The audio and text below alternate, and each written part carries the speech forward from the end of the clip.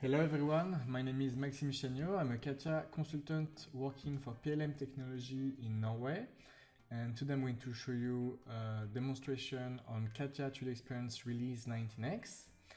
And in this video, I will show you how we can use the feature Recognize in Sheetmetal. And to do so, we will start by making a 3D part, make a shape that looks like a sheet metal part. We will copy it into another part to make a dead body, and then we will use a feature Recognize to transform this part into a sheet metal, unfold it, and make a drawing out of that. Okay, so let's start by creating a part first. We can call it making sheet metal part. And I want to be sure that I am in part design and not in sheet metal. I will just make a simple design of a plate. So take a view from the top view, make a sketch. Let's make a L shape. We can also even add more lines to that sketch. I just want to make sure that I have a measure, a good constraint, just to make it green. Okay, and the last one, of course, is this one. And here you see that I just draw a line and not a profile. And the reason why I'm doing that is because I will use the feature Pad with the option Thick. I can just select the profile here. Okay, as you can see, it will just ask me a distance, a dimension, let's say 100 here. Great. And as you can see here, you have the option of the thickness. And since it's a line, I will just use the feature neutral fiber. Let's put 2 mm as a thickness for a plate. It could be a sheet metal plate, so 2 mm seems actually good. Great. What we need to do more, we can continue making a line. Let's put, for example, something similar to another wall or another bend wall. Great. I will just make a construction line vertical and normal to that element. Okay, here it's already tangent. It's purple because I have too much dimension. I will put a radius 10 mm, and as you can see here, the point of that circle is not connected to that plane. So I can move in 3D and just click on coincidence. And here these points need also to be connected to the line here. Coincidence again. Great, and again we put a value just to have a dimension. I exit. I use the thick surface option this time again. Reverse direction, 150, how it look like. Great, actually. Let's make sure that it's a neutral fiber, and here you can see that's not good, so neutral fiber, 2 mm, correct. Now it's working pretty well. Okay, let's continue a bit in this design to make this sheet metal a bit more complex. We can just add a bunch of holes in it. I'm not going to constrain them very much because it's not really necessary in that scenario, but I just want to show you a new feature that is in part design, and that's the equal sign.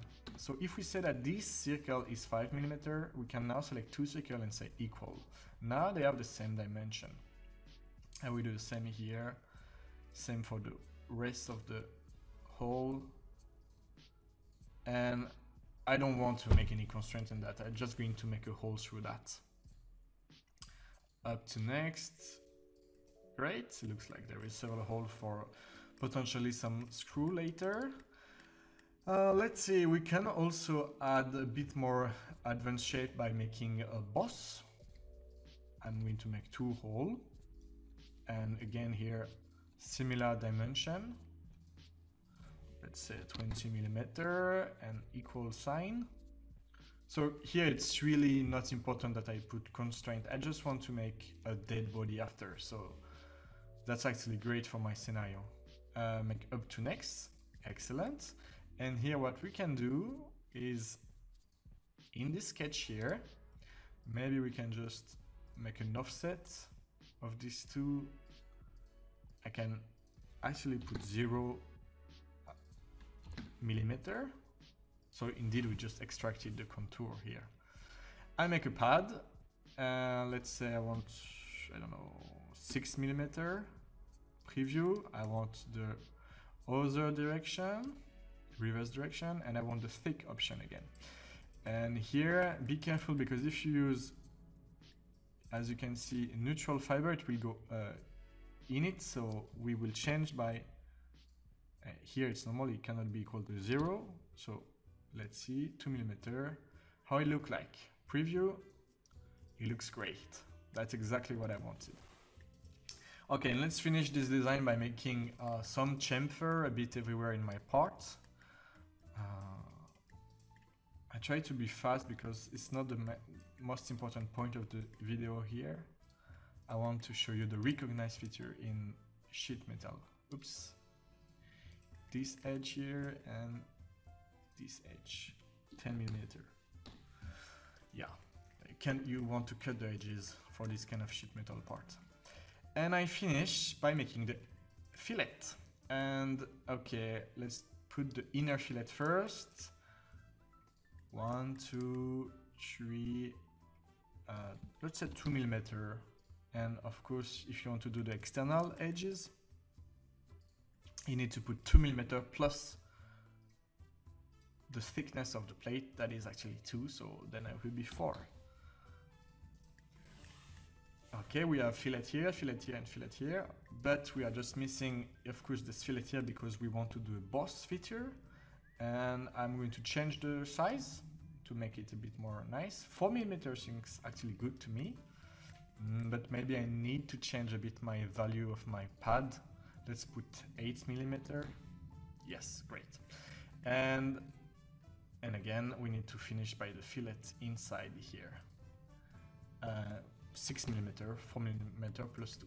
Great, so now we have a part that has been made in part design, but it's not what I want. I want a part in Sheetmetal. So I will just create a new 3D part called Dead Body Sheetmetal. And I will right click on the part body, select copy, and go back to my dead body feature and use past special as a result. And as you can see, now you have a dead solid inside the part body here. That's actually great. That's exactly what I want. What do we do next? Now we can switch. So that could be actually the case if you bring a part from GrabCAD, TracePart, all this kind of free library. You will see you have a Sheetmetal, but you cannot really use it since it's dead.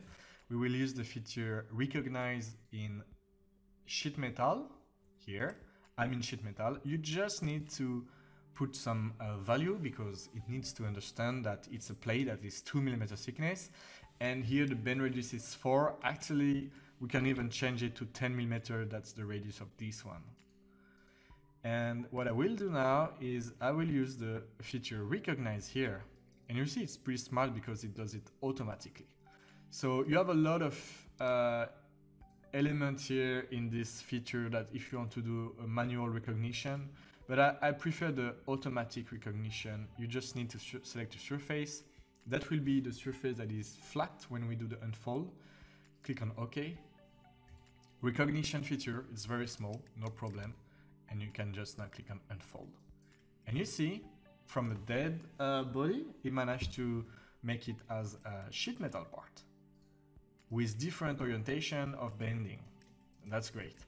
So to just prove you that it's working well, I'm going to insert, going to the 3D shape on top, 3D part, sorry, on top, insert a drawing dead body sheet metal. And of course the drawing is inside the part now, so you don't need to search for it. And I will make a front view of my parts. This one, for example. Of course here it's a drawing, so I could also continue by making the projection view like that and like that. Then you have 3 view, okay.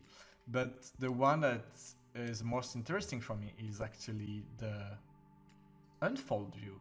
And you have the unfold button here on the small arrow, unfold view.